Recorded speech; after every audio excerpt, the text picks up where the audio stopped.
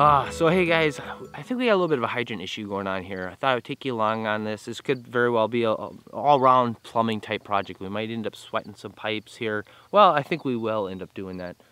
So what's going on? We got this yard hydrant sitting out here, and there's a lot of water sitting around this. This could have been going on for a while longer, and we just didn't really catch it until now. We normally keep a little kiddie pool sitting here filled up with water so the dog can lay in, and he's always getting in there sloshing water out. So anyways, we're out last night topping off animal feed and water, and sort of noticed a hissing sound, and then I started looking down there, got the pool all the way and drained out, and even saw a little bit of water movement going on. So I think there's water leaking somewhere down below here. So I'm thinking there's one of two things going on here.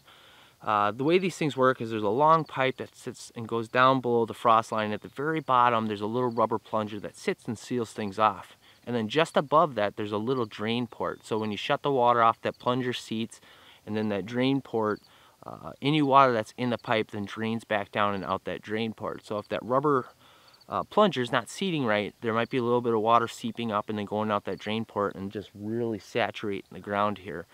The other thing I'm thinking is potentially going on, because we had a very similar issue to this with our well about 2 years ago, is the actual connection to the hydrant itself from the water line. With our well a few years ago, the pipe that goes up and then it takes a 90 and then runs to the house, there was a little piece that corroded away. The ground got really saturated, and I had to dig all the way down there and replace that piece.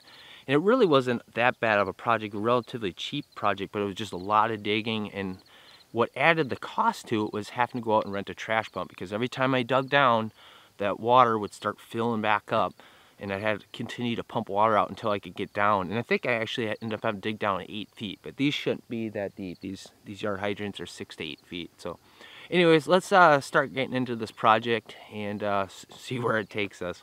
So we're down in our utility room right now. You can see this black pipe that runs down. This one ends up going to a faucet on the outside here, and then this one here goes down here along the ground and goes out, and that's what feeds the hydrants.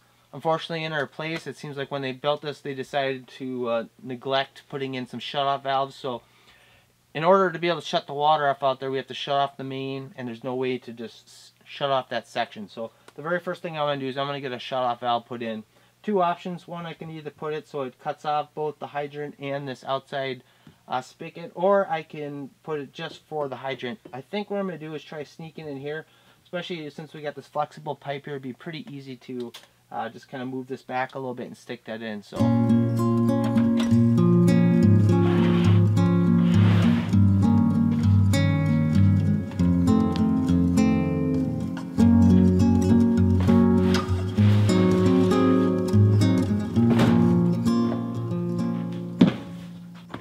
this is one of my plumbing boxes. I would really recommend getting something to organize. Well, I guess you can't really call it super organized, but kind of keeps all my plumbing stuff together here.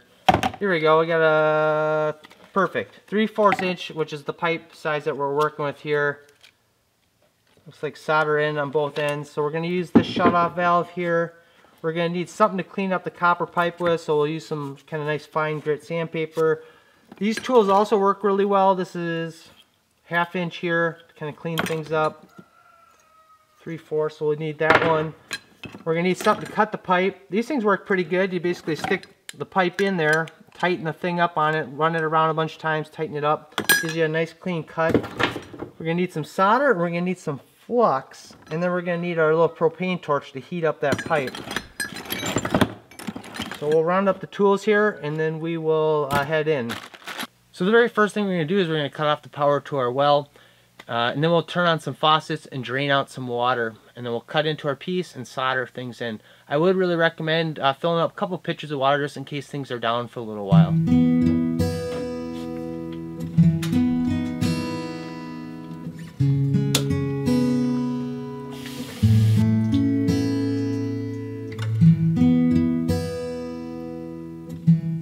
So after taking a little closer look at what I have for ball valve and everything, this piece would probably work, but I'm really cutting it tight and having enough pipe to actually stick into both ends of this, and then running the risk of breaking both these solder points. So then I was thinking maybe I could stick it here. I'm going to have to be a little careful so when I'm heating things up, I'm not really close to this. So I think that will end up being my plan of attack, is sticking this ball valve right in here instead.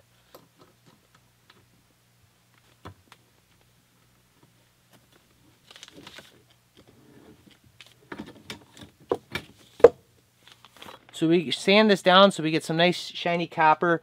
Then what we need to do is make sure we clean out the inside of this ball valve as well on both ends here. So that's where this brush ends up coming in real handy. You just run that on in. Get things nice and shiny in there and cleaned up. And do that on both ends.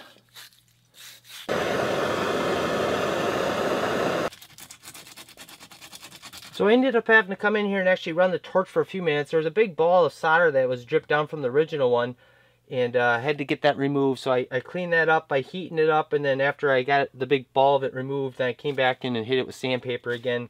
So this pipe should be nice and cleaned up. One thing you'll notice, I got a piece of cement board behind here, especially when you're working with like this part of a basement or something that's not finished. You got this plastic around here to seal things in. This stuff's really easy to melt. So using cement board to help protect and reduce the risk of any sort of fire, or even like plastic or something like this melting, is definitely a smart idea. So one thing I probably should have mentioned before getting in here and cutting stuff is pay attention to which way your ball valve opens and closes, especially if you're working in real tight areas where you can run up against clearance issues. This is probably not the best example, but let's say I was installing it here and I had planned on putting it in this direction. And you can see this ball valve opens and closes going this way, and it would be bumping up against this.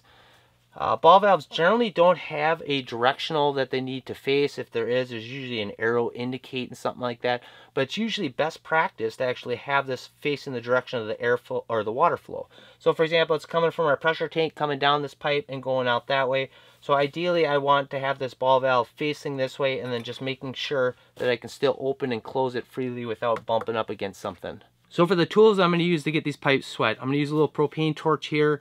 I really like these ones with these little click buttons on them. That way you can set your torch down, use two hands, pick things back up, just a little bit less of a risk. And they're real easy to get up and going. All you gotta do is just hit the button and you got your heat source there. And of course, like I mentioned before, we're gonna use a little solder here and flux. Flux is something I really like to go a little heavy on. I just seem to have better success getting the thing sealed first time. Usually I go a little heavy on the stuff. I almost never have an issue with a pipe not sealing very quickly. And then we're going to use just a little brush here to apply this flux on there.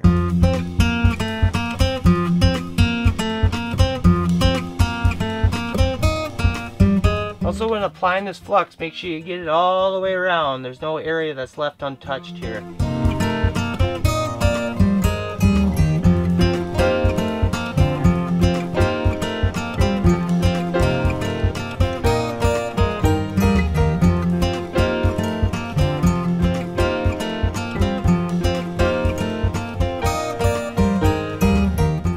So now what we'll do is we'll start applying heat. You might even start to see things glow a little orange.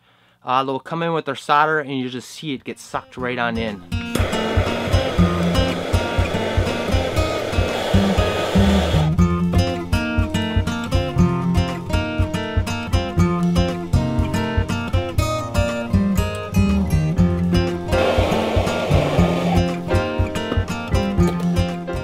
So now the moment of truth. Got the pipes sweated, we'll let them just cool for just a few minutes here, and then we'll kick on the well here.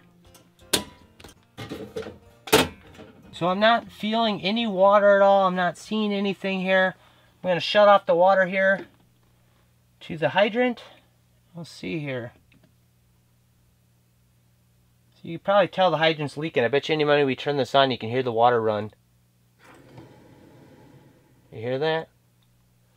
Alright, so we at least got that dealt with. Now we got to figure out what's going on with the hydrant. So one last little quick tip. Before you go turn on your faucets in your house, if the faucet has the ability to remove the screen that's under there, sometimes they just untwist off.